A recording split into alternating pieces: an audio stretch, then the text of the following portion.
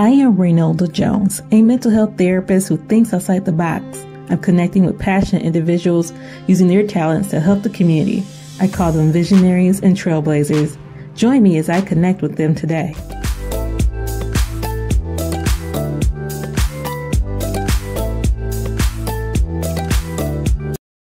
Hi, everyone. Thank you for joining me today. If you are new to my channel or social media, I am Reynelda Jones. I want to say thank you and welcome. And for those who have been following me for some time, I appreciate you continuing to do so. So today I am with Dr. J. Dr. J, thank you for coming. Hi, thank you for having me. Thank you. So before we talk a little more with Dr. J, one of the things that I've been doing is talking to different types of practitioners or people in the community who I feel are trailblazers or just have some unique approach to how they are serving their community. And I thought Dr. J was one of those people. So thank you. I don't know that I'm going to live up to this big thing. But you already are. And some of those people who have watched our lives with Holistically Speaking may have already met you. But this time it doesn't really include anything about me. I'm just focusing on what other people are doing at their practice or other services that they're providing. So yes. Just a little bit about Dr. Catherine. Let me go over, read my notes. Dr. Catherine Jackson, or Dr. J, is a licensed clinical psychologist and a board-certified neurotherapist, a sought-after international speaker and media expert who's been featured in Forbes, Oprah Magazine, CNN, and many other social media outlets. She specializes in improving well-being by increasing brain functioning and subsequently overall wellness. So again, thank you so much for coming to talk to us about these services that you provide. Yeah, again, thank you for even having me. It's always nice to talk about what you do. So, we can all geek out on, even if it bores the crap out of other people, we can all geek out. Right. So I've been checking out your website. Everybody that I've interviewed, I'm looking at their website. I'm picking things that really stand out to me. And so neurotherapist, tell us a little bit of what is that? So it's work that is done strictly to rewire the brain. A lot of it focuses on the executive functioning or the frontal lobe functioning for people who have ADHD. Or other services will target a gamut of different diagnoses, but it works by rewiring your brain waves, which is surface activity on the brain. And so it's lots of computerized work. It's not like traditional talk therapy, even though myself and then some of my colleagues that I learned with and work with, we will also do some talk components with the different types of neurotherapies. So, because, we're trained psychologists, so we kind of combine the two worlds. Okay. How did you even get into this field? Now, that's a hilarious story. So when I was an intern, finishing up the last of my doctoral degree, I was interning at a private practice, and there were 4 of us, right? 4 of us ladies, all in completing our studies. And I think 2 or 3 of us actually went to the same school, and the other lady went to another school. And so when you graduate, you have to do something kind of like medical doctors have to do a residency. We then have to do a fellowship, a doctoral fellowship. It's like 1 more year of low pay work, basically, before you get licensed too. Wow. As if they haven't already done enough. They get 1 more year out of you. And so at this particular practice, when you finish your, or when you're doing your, you finish your internship, you start your postdoctoral studies, you do a track. So it's not just like general, everybody's learning the same thing. One person goes here and one person goes there. One lady went and did testing, and she still does it to this day. We're the only 2 from my cohort still there. And then another lady was slated for neuro. She Mm. was going to do neuro, but she left for a higher paying postdoctoral position, basically a position that paid her like she was already done, but she could finish her postdoctoral fellowship. Oh, And okay. when she left, she said, well, I'm leaving and I'm about to tell him now. And then as soon as I finish, you should say you're interested in neuro. And that's how I got in it. I don't even know what I was slated for prior to that. I cannot remember anything.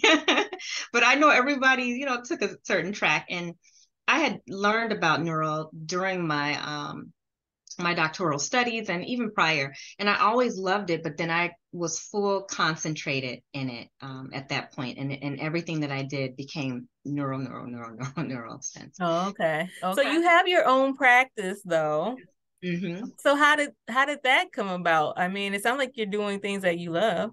Yes, I am. And so I started my own practice because as much as I love the work that I do at this, at the practice where I learned everything and I and people didn't look like me. Most of the people that I work with didn't look like me every so often, and I could count on one hand how many people I work with that look like me. And so I know how important it is. And then it's fancy work too, right? That I if I go to places where I grew up, people don't know nothing about a neurotherapy, not something they've ever heard of. And so part of what I do in my practice is I go into communities and talk about all the different types of services that are available. It's not just sitting down and just talking. And that doesn't always work for everybody either. Mm-hmm. Some people need a different kind of therapy, which because you're doing really unique work yourself. Yes. Looking at and treating people in a whole other way that wasn't the way that you learned in school because they Mm-hmm. don't teach Mm-hmm. this. And so I wanted to work with more people of color, and I wanted people to be able to get like a really good quality service without having to pay so much for it. So that was why I started my practice. So, um, okay, so the field that you're in, did you know Mhm. anybody that was in that field growing up? No. No, no. Okay. No. And in fact, because most of the people I knew looked like this, right? Mhm. Growing up. And so even when I go to different neuro conferences, I'm the only one that looks like me at the conference. I Yeah. want other people to learn this modality too. Yeah. Well, I mean, you're absolutely an inspiration for many people. I'm sure that when you go to these sites and you talk with them and present that, you know, you're opening their minds up to other goals that they didn't even know they needed Yes. exposure to.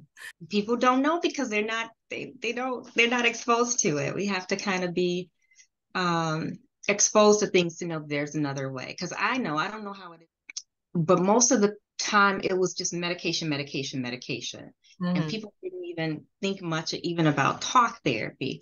And so there's so many other things. I'm not against medication. I know really good psychiatrists send people to when that is truly the need. But there are lots of parents and lots of adult patients who want to try other routes, like the nutrition and like all the stuff like that you do and what we met on, right? And then the same thing with brain work is another alternative. Now, some people will do the different neural therapies and they will still need some medication and it'll help with, both things will work together. Mm-hmm. But some people can just get like some of the neural therapies and they may not need medication at all. So it really depends. Yeah. Okay. But it's So just you, got to expose people to these things though. yeah, yeah. So people don't generally think of mental health and including whole body health. So how did you get into that? I feel like I've always been into Mhm. it. And the more and more I stayed and worked in the field, I just became more legit with it. So I was always looking at nutrition with my patients. I would only go so far with certain things back then, but then once I got certified in integrative medicine, then I go even further and I go even deeper because it was legit, like real, like official because I had the certification. But I have always, and I grew up that way. Like even growing up, my parent, like I talk about in our book, right, the mood boosting foods, about my Mom was the healthier one, so I got exposed to all of that. And then my dad was the more indulgent one, so I learned a lot of like balance, that way. And I noticed when I was younger how I felt. We always want the junk food, but then we don't want the side effects of all that Yeah. junk food later. Right. And I just didn't feel good, so I learned really early that eating the beneficial foods it was just really good for me, and my body naturally would crave it most of the time, but it just always pops in your head like for some potato chips or something. Yeah, You just feel like absolutely. I I should. mean, they taste good. They do. They do. Okay, so you also have a coaching business, is that correct? I do, yes. Okay, what do you do there? Coach. But some people don't need the hard mental health. Maybe they have some difficulties with adjusting to a couple of things, or again, back to the nutrition. Some people want to focus strictly on brain-based work, or they want to focus strictly on some holistic work. And so I'll do some coaching on that. It's more short term, teach people some skills, walk them through some different things, and then we don't have to go. It doesn't go as long often as therapy can go. I want to pause real quick. So if you are new or you're watching, make sure to comment, ask questions, like, share, get the word out that Dr. J is here and she's available to do presentations. It sounds like she got a lot of good information. So Dr. J, if you could identify the type of people that tend to contact you, who would they be? What are the characteristics? Black women who are tired. Tired? Okay. Are putting everybody first, and they're ready to start to focus a little bit more on themselves and their wellness. So that's what I get the most. I do get some Black men and some kids as well, but pretty much Black women. They're sick of the same old same, and they're ready to make a change. When we say tired, okay, I know how to interpret that, but like the lay person out there, are we talking about like energy level tired? Are we talking about Energy tired level of tired, mentally drained, tired of doing so much for everybody, and then there's either nothing or very little left for themselves, like time to focus on themselves. And they find that they have not fueled their own dreams, or maybe they're doing so much, and then I know I've been in this position. I won't speak for you, but that you're doing so much for everybody else, and you find yourself getting agitated because you just don't have enough left for you.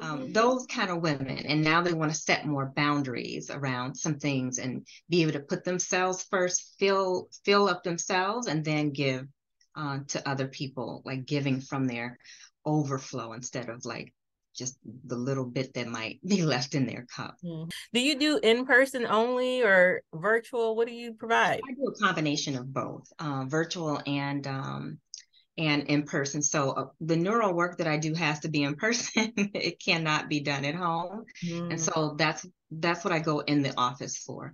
But for coaching and for just typical types of therapy, I do that virtually. Are you private paid? Does insurance cover this? Both. I have both. So in the office, for neural work, most people pay with insurance. It's so many sessions that are involved in that. Most people wouldn't want to pay out of pocket. But then my virtual sessions, most of my virtual sessions are private pay, even though in some instances I can bill through people's insurance. Okay. How do people find you? What's the way for them to connect with you? The best way to connect is through my website, which it has two names, but I'm gonna give people the easiest one because they point to the same place. Okay. And it's just my name, dr.catherinejackson.com. So all one thing. Do you have any events or any products that you want to make sure you share before we part? So I'm winding down for events for the year, shutting it down earlier than most years so that I can do what I say to a lot of the women that I work with. I want to start to pay some attention to myself, slow down, rest and refuel for myself and be strong. And then I have books, one with you, Reynelda. Yeah. Show us some of And your materials. Some of it's behind you, right? some of them are, Yeah, make sure you show it. Come on. turn it a little. So this is my very first book, which is The Couch Experience. Oh, I have so much light in here. The Couch Experience, A Guide to Good Therapy. And this will tell you about therapy from A to Z, on how to get therapy. So where to start, questions to ask so that you can vet your therapist. They will ask you a million questions, but don't just let them ask you a lot of questions. Ask them questions too to make sure that it's a fit from your end as well. Mm-hmm. And then all the way to termination. So everything in between and all the way to terminating. And so many people, I don't know about you, Renelle, but so many people terminate by just not calling or showing up anymore, right? There are better ways to end therapy on a good note. And if you ever need to go back to therapy, then you can Yeah. always go back. You're probably not going to even be in the same place when you do that. But you can always go back. So is So that book you're the end. is that book primarily for people who are thinking about going to therapy, or are they already in therapy? You can use it if you're in therapy as well. At the back, in the appendix section, there are forms that you can use that will help you to reflect on each session that you have with your therapist. And so that helps you to stay on track with your goals for therapy. And then this is when you're not in therapy forever and ever, because you're staying really focused on Mm-hmm. what you're going in for, and you're more likely to talk about the things that you should be talking about instead of wasting time. Yeah. So I think it's good that you have questions for them to interview the therapist. I always ask clients, like, do you have questions? Anything you want to ask me? Sometimes they're like, no, I don't say think so. no. But Yeah, I'm no, open to it. As long as it's yes, not too personal, we can talk. yes. You And I have questions in there because I do believe that people don't know what to say. And then if you're like me, and I know you're like me, your intake is very thorough. Your consultation before you even schedule the intake is probably very thorough too, to let you know if you're going to go any further. But uh, us as the consumers, we don't know what to ask, and there are Yeah. things you really want to ask, like things like, how much have you worked with this particular issue, whatever your particular issue is. If somebody's brand new, and your issue is maybe a little bit more in depth, you Yeah. may want to pass that person up. There's nothing wrong with that person, but it just may take a little bit longer, or you might find yourself being frustrated with somebody who may not be seasoned with your Mm-hmm. particular issue. And this is not against newbies, because if somebody is new and they are being supervised, you get two therapists for one, because their supervisor is on your working on your case, and then that person is working on your case. So you're getting like a lot of extra attention for that. So there are benefits, and people just have to make their decisions. But Yeah. I think it could be a good option because one, it's cheaper. When you're working with people who are still in training, you can often get a lower rate, and they're going to be talking to their seasoned supervisor Yeah. about all the aspects of the case, and getting it's kind of like getting support and help along the way. Yeah.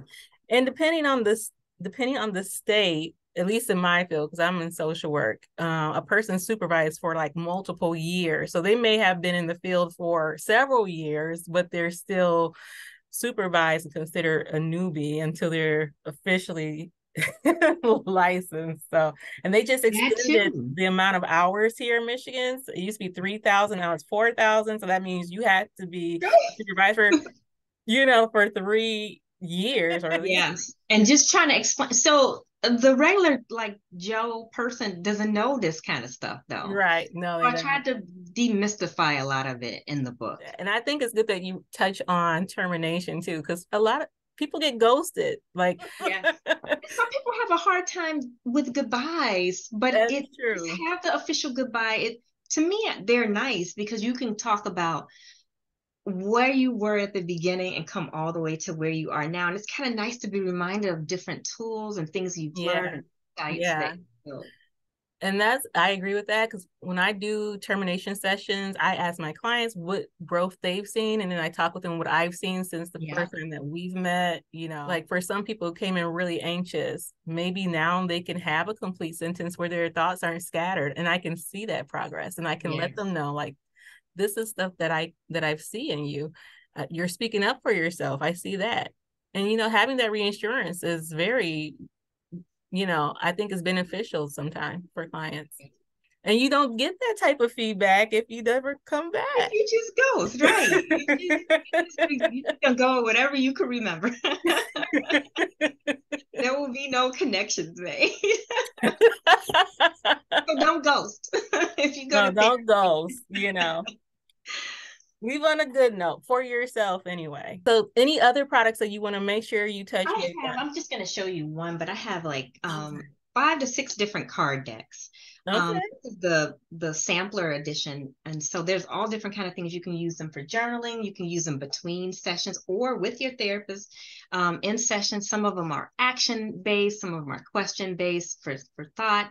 Some of them will give you good information about different things. So all different types of stuff. The And so couch this is experience. couch experience therapy card. So it goes along with the whole book experience, but I'm you right can use, here. yeah. Your lighting is so much better. You can see. Okay. Well, is there anything that you want to make sure we touch base on before we end our video today, our live?